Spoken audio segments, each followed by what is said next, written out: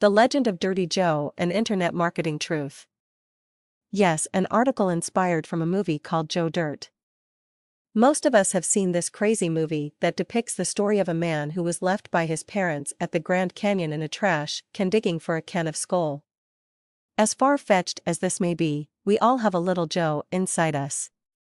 So sit back, read, and enjoy the legend of all of us little Joe Dirts. We go through our sometimes short careers as internet marketers with a single goal: to find out where our cash market is, oftentimes not having a plan and just waiting for some meteor to fall from the sky to change our luck.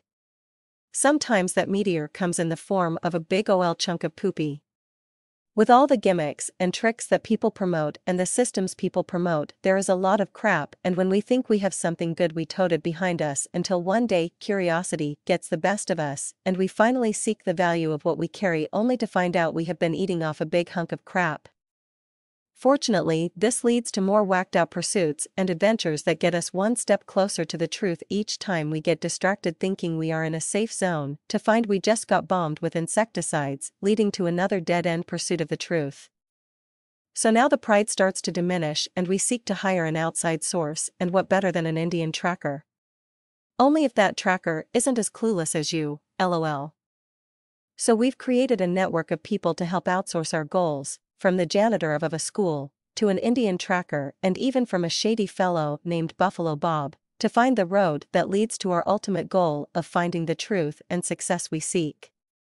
Along the way, we are confronted with people who don't want us to succeed, who want us to fail for whatever reasons they carried. It can be family who just don't get it, and because you are different they leave you behind. It can be the Robbies of this world who are jealous and threatened because you have something they can't get. Whatever the reason, there are people that will seek your destruction. After the crazy adventures and paths we take, the dust begins to settle and things come into focus as truth will eventually be found by the persistence of the one who seeks it. Sometimes though, the truth isn't always what it seems, and when we find it we are oftentimes disappointed and it isn't all what we made it out to be, and end up finding out that pursuing a certain goal was wrong and we've wasted hours, days, months, and sometimes even years, and so enters the point of choice. Do we throw in the towel?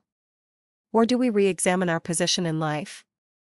Sometimes we are fortunate to have the answer given to us before we jump off the bridge and give up.